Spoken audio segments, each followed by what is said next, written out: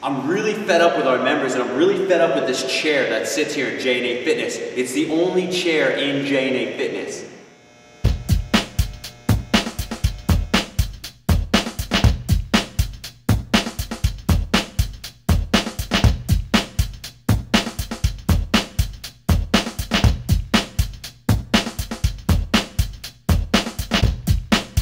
Guys, Joe here from J&A Fitness. You're going to notice that I'm sitting on the chair that's located in our gym.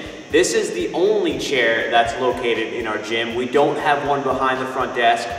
We don't have a waiting area. We just have this chair right here that sits next to the treadmill, which we don't even use the treadmill either. But the main thing is a lot of our members sit in this chair and they'll be on their cell phones. And these, I feel like, are the two major causes of lower back pain. One, sitting in general.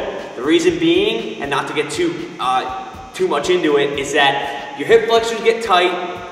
If your hip flexors get tight, it causes your pelvis to tilt. If your pelvis tilts in the wrong way, it causes your hamstrings to get tight. And then all that pulling and all that mess that happens down below causes lower back pain.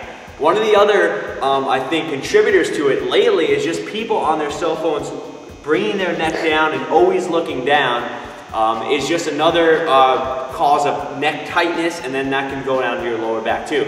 So what we're going to do here at J&A Fitness is very simple. Instead of just having this chair here for all our members to sit on, we're gonna destroy this chair actually. So that there's absolutely no way that you could sit in J&A Fitness. Sure, you can sit on one of the plyo boxes or one of the benches, but sitting will be strictly prohibited at J&A Fitness. Also, the use of cell phones, leave your cell phone in the car. Don't bring it inside J&A Fitness. But yeah, so big cause of lower back pain is sitting, and we're gonna get more into this in later videos, but this is just a funny video because we are getting rid of the chair in J&A Fitness.